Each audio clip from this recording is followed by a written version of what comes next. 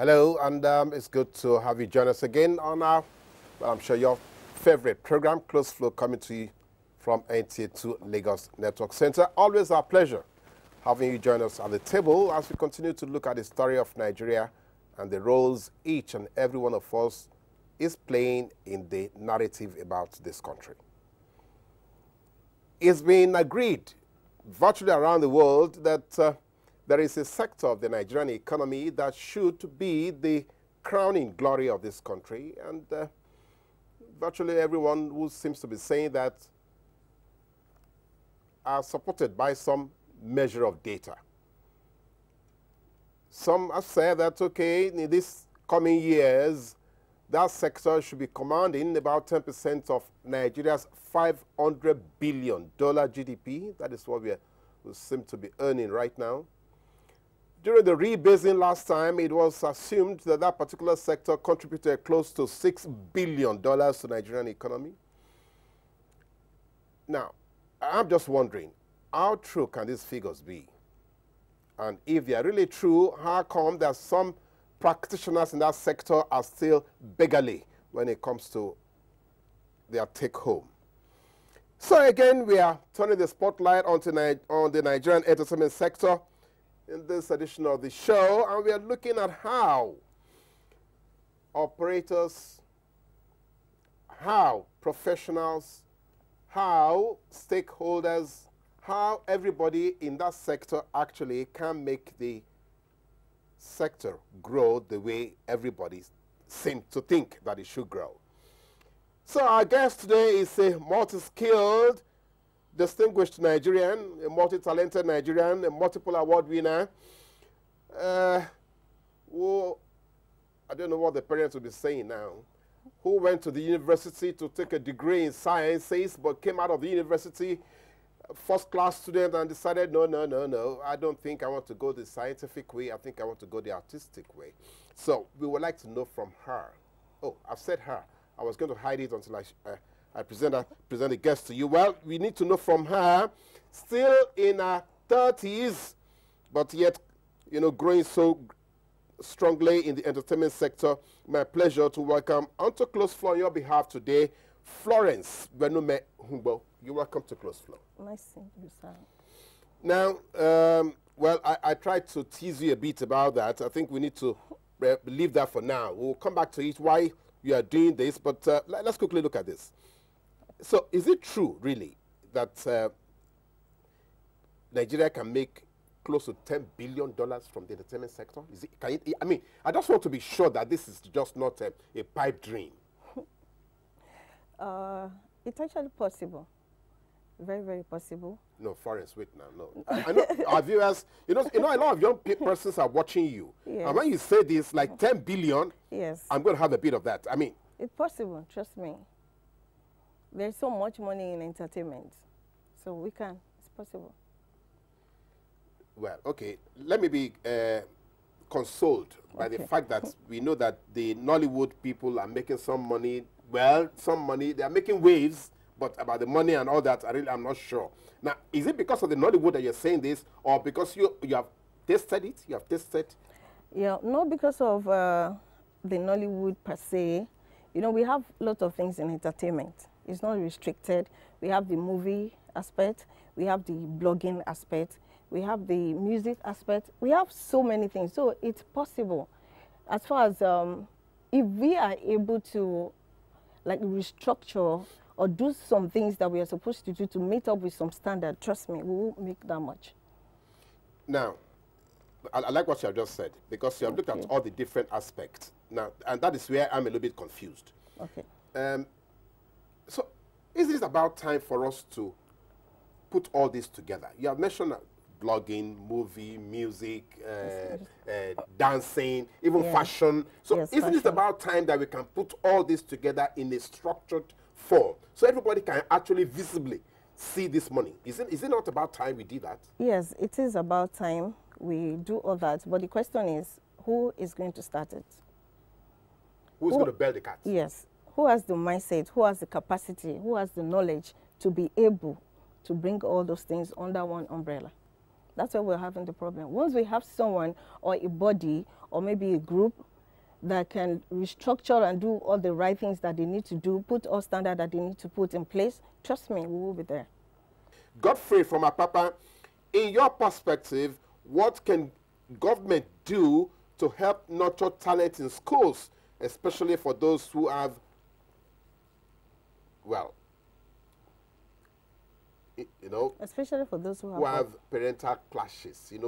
Students, some children may have talent. Okay. Their parents are like, don't dare mention that to me. Okay. And because the parents, we pay school fees, is it possible for government to intervene and make some kind of funding available? That's what it's trying to say. Okay, like I said when we started the program, I said, first, you need to discover what you're good for, who you are, what you have passion for.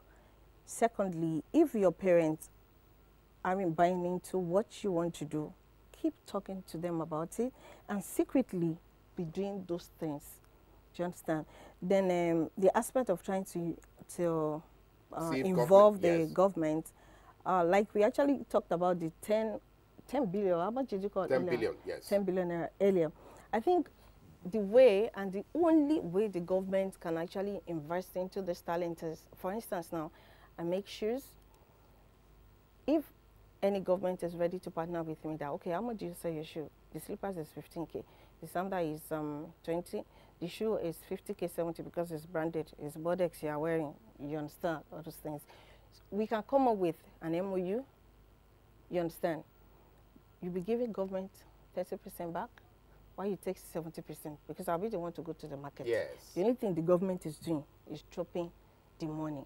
Aside collecting their money back, they still also have 30% because I profit. That means you are asking government to invest in such talent. Yes, and then they should just sign an MOU. You have to always return so percentage. That's a brilliant one. After all, it's like some kind of scholarship. Yes. It will work that way. Okay, so Godfrey, I hope that answers the question. I think that's a brilliant one from Bodex. Now, Jerry from Osborne Ikoyi, what does it take to be a blogger? It doesn't take anything. For me, it's because I love to talk. And I said, instead of just talking for free, let me put it into blogging. The only thing you need is just the time to do it. The time to do it. And you must also have passion for it. That's why you see a lot of people are blogging. They are not making money from it. Google AdSense is not even helping matters because you need to hit a particular traffic before they can get adverts, paid. So first of all, what you need is passion. Do you understand? If you're good at maybe selling, you can even turn it into blogging. You tell people to start. Say that again. Yes. No, let the viewer listen. Yes. If you are good if you enjoy selling. Yes. If you enjoy selling, for instance, I love to sell phone. I love to sell this one. You can turn it into blogging. Blogging does not really mean that it's strictly news. Story. No. As far as you're online, you're attending to people. People are sending in orders or requests. People are commenting. You're already blogging. You can tell people, okay, yeah, just go and order online. Just go online. But people see blogging as maybe news, gossip. This one, no. It goes beyond that. Yes, it goes beyond that. All you need is once you have a passion for something, just talk about that thing. Yes, get a hosting plan, register a domain name, then you kick off. That's all. Jerry, if you ever become a blogger, you have to pay me a percentage. Everybody can hear it. It's not like I'm there. Even if you blog under her, I will go and... All right, Kami from Aja. Some people think that fake news are rampant with bloggers. Fake news, rumors, gossips, just like we are saying now, are rampant with bloggers. What is your opinion about that? Well, like I said, you need to know what you're good for. If you're good at gossiping, that is your business. And it works for you, yes, that is your own business. But if you check Bodex NG, actually do more field work because I cover musical BTS behind the scenes. Yes. I cover birthdays. I cover political gatherings. So what you're saying, you blog reality. Yes, I have. Mine is field work. I only do little of copy and paste because the blog needs to keep going. I like that. He says he does very little of copy. And so paste. some people just do copy and paste. Yes, now without even editing. So I hope you heard it. Kemi, it's not just about those fake news. She does real news. And you can blog about that too. That's what she's trying to say to you. Ifeanyi didn't tell us from where. Just say Ifeanyi from Where does a blogger draw the line in information gathering? I like that. Where did they draw a line? Information gathering. So you run into an information at what point? Suppose that information will compromise either security or life. Would you also release that information? Maybe that's what he's trying to ask you. Okay, no. Once, after vetting any article you have, and you don't have enough evidences to back it up, there's no point to, there's nothing like you want to come and give me credit because you read it on Bodex NG. Kujo, they will just carry only you. You understand? Just go through it.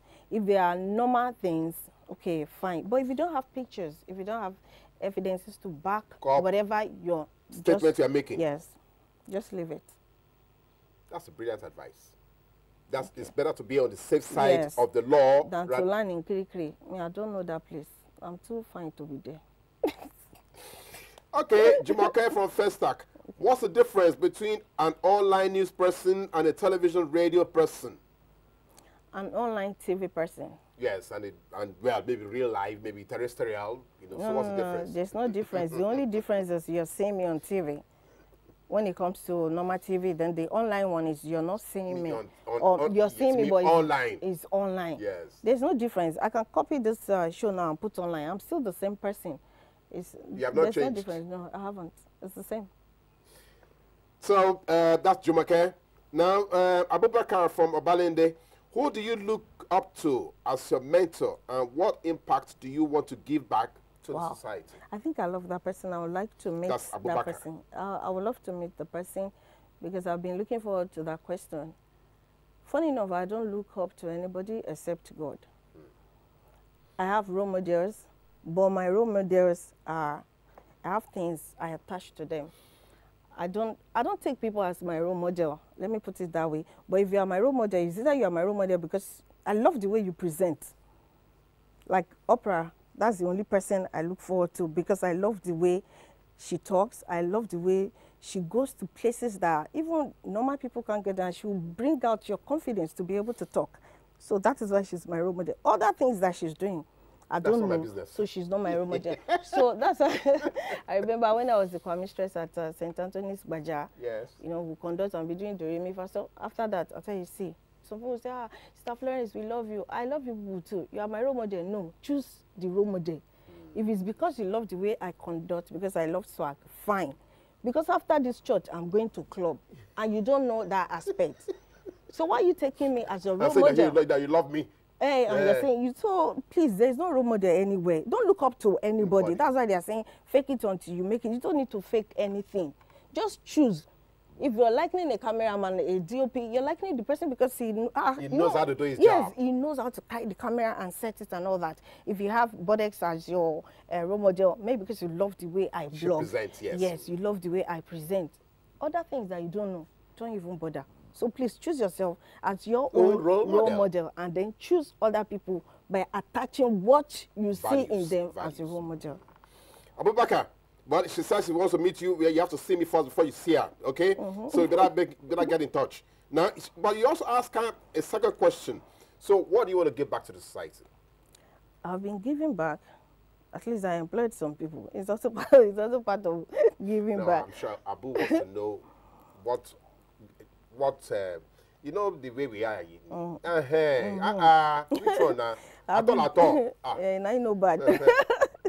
Anyway, I'm trying to set up a bigger factory, like a shoe academy, where I can, train people how to make shoes, you know, because I see that if you have handwork, it sells faster than going to look for a job. If you have, if you're handy with, with the craft. Because the same place I'll go to look for a job, I can call you, bros, I have shoes, I'm selling shoes. Do you understand? And so that's the way I want to give back. Then once in a while, I always do this, what's your size? Yes, everybody should just comment. I'll now pick whatever size goes with mine. Then we have a date. Then I'll give you whatever it is, maybe a dress, shoe, and other stuff. Then I'm going to find out your size for the next one. Okay. Then once in a while, I try to assist in school fees. Not everything, no. Maybe if it's 50K, I can tell you it's 5K I have. You understand? Just So to meet part of that obligation. Yeah, then I also try as much as possible. Every 4 months, I try to empty my wardrobe. So you give away? Yes, I just give to people. I go to less privileged. I drop things that I need to drop because I really want to be a philanthropist. I want to be able to help people. But I get angry when you ask me for things I don't have. And it will affect you because you think I'm being harsh. But you won't know that it's because I cannot help you. That's why, yes, that's why I'm angry. So, and I'm still working on other things. So. Okay, so Abubakar, maybe you have a job cut out for you after all, because if she's going to be doing all these things, she probably will need some kind of staffers to do it. Now, Choma from Ibutemeta, what advice do you have for people who want to be like you? Choma, Abi, you want to be like me? It's good now. So, just ask yourself which aspect, like I said about the role model, and like I also said earlier, anywhere you go to and they turn you down, take that as a stepping stone to your success. Yes, do you understand? So if you want to be like me, you must be ready to take lots of insult. You must be ready to be patient, though I'm not a patient person. Funny enough, I'm saying this here. If I want something, I want it to done here and there. I don't even consider how you're feeling. But now I'm beginning to learn how to be patient. Say, you've not done it. Okay, I don't do it too. I'll just start shouting. So my staff that really understand my vision, once I shout, they know it's because, okay, she wants it to be perfect. So they just calm down. So just be patient. Keep doing whatever you feel you know how to do best, and be able and be ready to multitask. Because at times when I get so much order for shoes and I need to blog, I can just do like this. Yes, or I just schedule the post. You go and be posting anytime you like. Then I'll start making the shoes. At times I can leave the blog empty. I just tell myself the blog does not really need to have needs. Fine, people pay for advert, but these are my friends. So that's another thing you also need to do. You need to make use of the people around you. At times I'll tell my friend, boss, maybe you are one big man. Boss, I have a blog, and I have some followers. Come and do advert, very cheap rate. That's what I will give you. They say, Bodex, I don't need advert. You don't need advert because my blog is not big yet. Okay, bring 10K. By the time I collect 10K from like maybe 20 people, that's sorry. Yes, I'll have money. And the one that say, okay, your traffic is not much. Okay, don't worry. I am also a PR consultant. Which blog do you want to use? Because by the time you send me to other blogs, you will pay me for my service. So I'm still using people around you to get... Yes, to also get to where you want to be. That's good. Now, okay, let's come back to some of this other nitty-gritty. Now, as an industrial chemist, you know, part of your job will be to look at, okay, let's look at what WIPO, the World Intellectual Property Organization, is saying about developing economies, you know, that developing countries like Nigeria, that look, all our herbal formations, all about, you know, the trees we have, about that we need to codify the knowledge about those things. Okay. Have you ever thought about that?